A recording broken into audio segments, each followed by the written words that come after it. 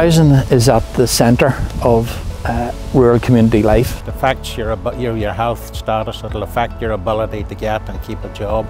It'll affect you with the ability to rear children the way they should be reared. So it's so fundamentally important. Rural housing started, I suppose, as part of a big push on the whole rural development front that would have started to take place in the mid-1980s and then really accelerated at the end of the 80s and the start of the 90s. From memory, there was a group of us came together to try and get this thing going, and we were all largely, I suppose, people from west of the Bann and people who had already been heavily engaged in rural development. But if my memory's right, and it probably isn't, I think me and Patsy McShane, the one and only Patsy, we actually tossed a coin for who would be the chair. But it's small numbers of the right thing in the right place at the right time for the right people. And if you can do that, you will make life an awful lot better for those people.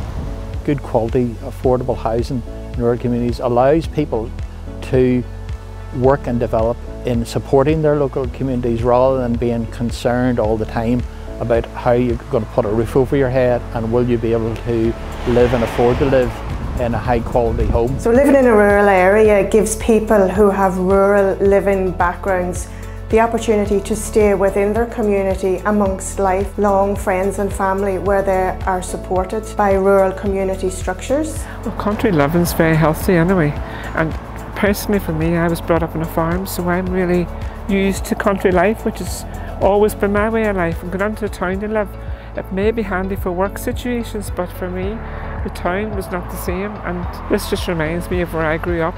You're just a short space out of town, you've been 3 miles out of town here, but it's a small village and there's a warmth about it, there's a coziness about it. I mean, since moving here last November, on the site here we only have 6 residents and I've got to know them all, and they're very, very warm, friendly, helpful. I suppose they look at me as the grandpa of the place, but I mean, I have neighbours here, they put the bins out for me, they would ask me if I need shopping, they'd ask me if I need a lift, they help me with a bit of gardening there. I mean, I want for nothing here. Community garden is just something that's been uplifting for us all. This wee rural estate, because there are only 9 of us and the children are enjoying getting to know how to plant stuff and just living in a country area and growing and making means for yourself to produce is really amazing with the raised beds and polytunnel hopefully for the winter.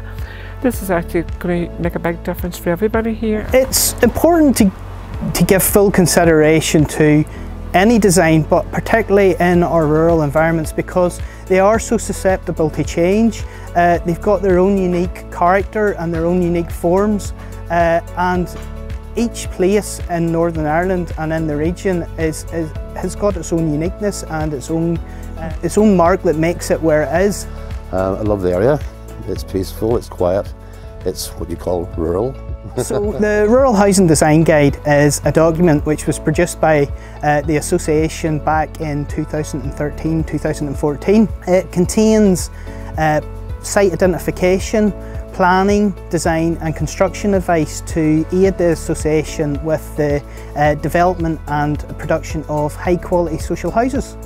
Rural housing are probably one of the most forward and kind of advanced housing associations in the region, in our experience. They are groundbreaking in producing the Rural Design Guide. The values that were espoused in the original foundation of the Rural Housing Association still remain the same, and that is about how we want to provide good quality, affordable housing for people in rural areas that reflects the nature of the rural community in which they live. But one thing rural is doing is it's still doing what it set out to do, which is to provide social housing in the right place, at the right time, for the right people in the right way. And that's still a hugely important, it's a hugely important thing to be delivering here. If my count's right, if you include in the houses that have been sold on to their tenants, like rural has provided somewhere between 600 and 700 social houses. Now, in the currency that some of us in the world of rural would operate in, that's the size of a big rural parish. That's what a big rural parish would be. So rural has delivered housing for an entire rural parish across rural Northern Ireland. That's something that's very, very important, and equally I think it's something that everybody involved in that should be very proud of. Just summarising it, I just love the place. I feel very safe here, I feel comfortable. It's a nice quiet area. And I would like to take this opportunity just to thank Rural Housing. I mean, if it has there's this warm, cosy feel as if you're a member of the family with Rural. I have a very good working relationship with them all. It's a matter of lifting the phone anytime you need them, and they always respond. First class to Rural.